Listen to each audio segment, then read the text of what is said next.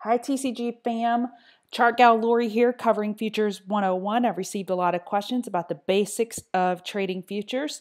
This will just go over the month, the contract, the year, just general formatting and tick value and margins. Trading futures. Trading futures involves a futures exchange or a market which is identified as a central financial exchange. We primarily use the CBOE and CME, where people can trade standardized futures contracts. That is a contract to buy a specific quantity of a commodity or financial instrument at a specified price, with delivery set at a specific or specified time in the future. And also, I'd like to point out that our commodities trading floor is in Chicago, so most of the times listed, if you go look up some of these future contracts, the majority, well, all of them are on Central Standard Time. Commodities futures. Commodities futures are agreements to buy or sell a raw material at a specific date in the future at a particular price. The contract is for a set amount. The three main areas of commodities are food, energy, and metals. The most popular food futures are meat, wheat, and sugar. Items such as lean hog, soybean, corn, that's what we're used to in the food segment. Most energy futures involve oil and gasoline. We trade a lot of nat gas and oil in our room. And metals using futures including gold, silver, copper, palladium, and platinum, uranium, just to name a few. Commodities contract dates. Commodities contract dates are out in the future are monthly versus the sector contract dates, which are quarterly. So just a special note for commodities, we have a futures contract that expires the third week of every month. There are specific, it varies the date every month. It's the certain business day of the third week of the month, and then if that day falls on a weekend, then you move it to the third business day before. So just check your commodities contract dates. It's not a specified date on every month because we have our weekends. So brokers typically default to the next contract out front. If trading commodities in June, for example, the contract default date would typically be July. So the current contract for oil is CL N19 or CL in 2019. CL indicates oil. The month N is the month of July, and 2019 as the year. So TradingView uses CL in 2019, for example, and TD Ameritrade uses CL in 19. Let me show you what this looks like in TradingView. So here we have CL, we have CLN. So we go up to TradingView, we just type in CL and click here, and then you can see all the monthly contracts, CLN 2019, CLQ 2019, then the U is for September. Why are we trading the forward contract month? Well, let's just jump to a year from now. You see we have a liquidity issue. So there's obviously a specific reason that traders trade that far out, but we have a definite liquidity issue. So if we stick with our forward month, which at this time is CLN 2019, you can see that liquidity is a lot better. So typically that's what you will find the traders, at least in our room, that are trading the forward month contract. Of course, we want to close this out before the expiration. Oil, for example, we are agreeing to buy 1,000 barrels of oil on or before the contract expiry in July, around the third week of July. Well, none of us want a tanker showing up at our house with 1,000 barrels of oil. That is not our intention when trading these. So we want to be sure that we are out in time before the contract expiration, and then we would roll to the next month if we were in a swing, so we would want to roll to the August contract. So with our brokers, typically they will, as you get closer, they will warn you, hey, it's about to expire. We're going to force liquidate, force close, because they know they don't want to deal with barrels of oil, so they will force close you. And this holds true for most sectors and most brokers. But again, check your broker, and specifically, would they let you hold something into expiration? So just be careful. Sector contract dates. Sector contract dates are quarterly, March, June, September, December. Brokers typically default to the next contract out front, i.e. if trading sectors in May, the contract default date would be June. As you near the expiration date of the contract, which for us is June 21st of this year, 2019, your broker may roll that date to the next expiration date, which is September 20th. We're constantly checking liquidity and volume to see which is best for technical analysis. The higher the liquidity, the better. The higher the volume, the better, because we get better liquidity. So for example, most of us in the room are trading ESM19 or ESM 2019. ES stands for SPY futures. M stands for the month of June. September will change to a U. Then it would be ESU 19. 2019 obviously is the year. Some brokers abbreviate this to ESM 19. And not to complicate matters, even though it may sound like we're complicating it, micro futures have been an awesome addition to the CME, and that started around May 6th, I believe. And they started with a boom, great liquidity. So micro futures are 10% of a standard futures contract. So for ES futures, it's 1/10 that of margin, 1/10 that of profit or loss. So if for a regular contract, ESM 19, let's just do U so I don't, ESU 2019, we're doing the September contract. If we wanted to see the micro, it would be the same letters, we just add an M in front of it. This does not hold true for RTY. RTY is M2.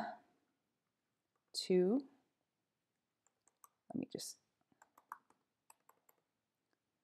if you don't remember it here, RTYM 2019 is our current contract.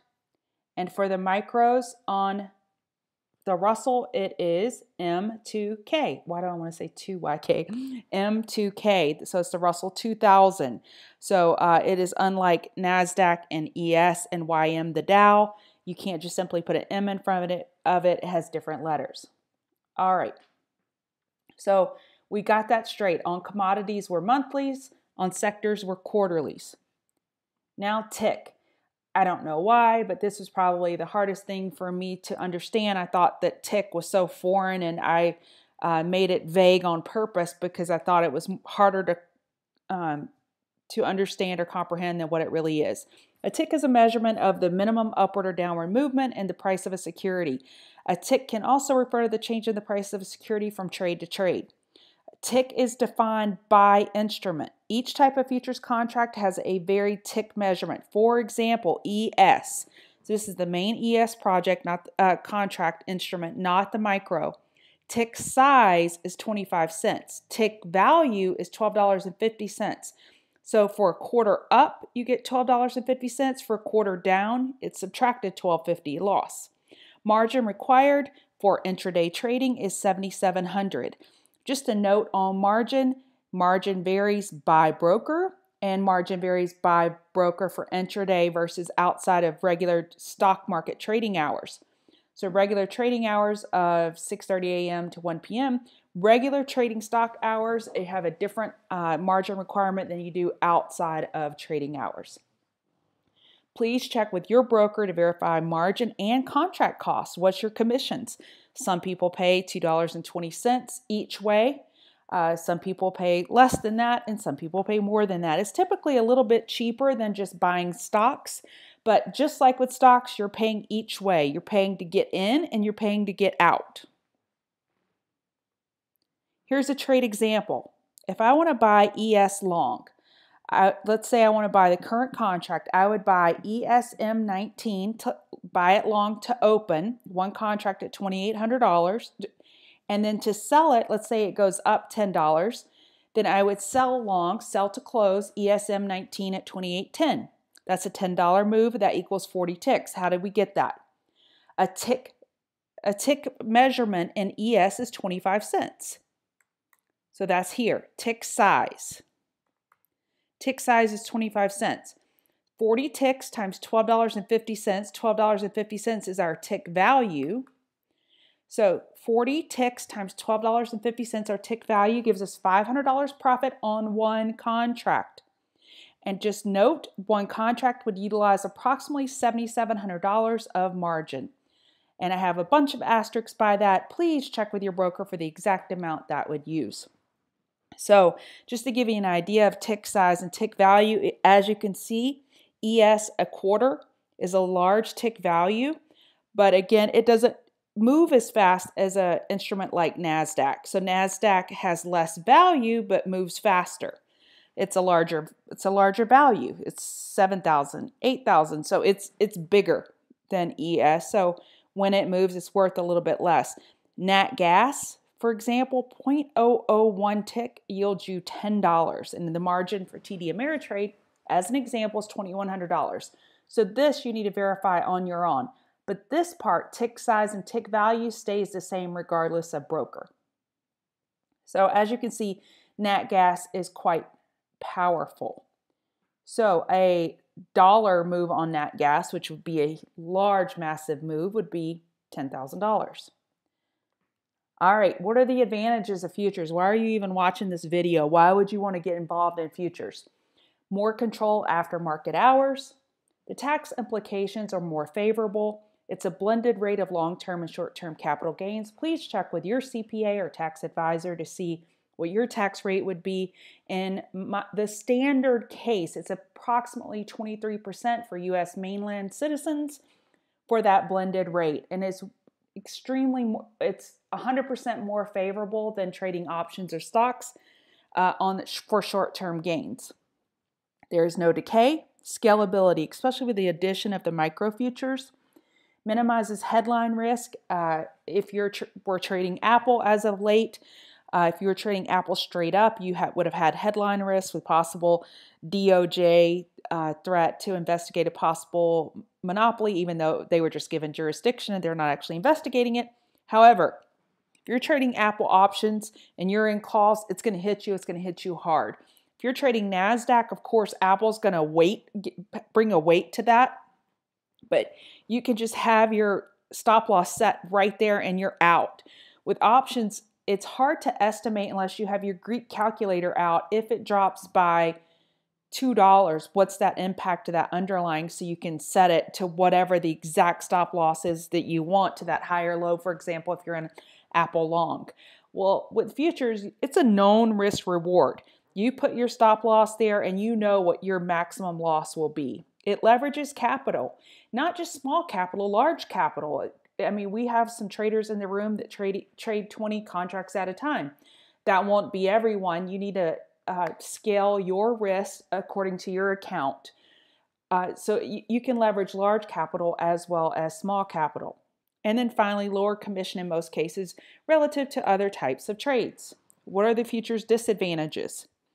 After hours trading, kind of like crypto, could impact personal life without proper self-control.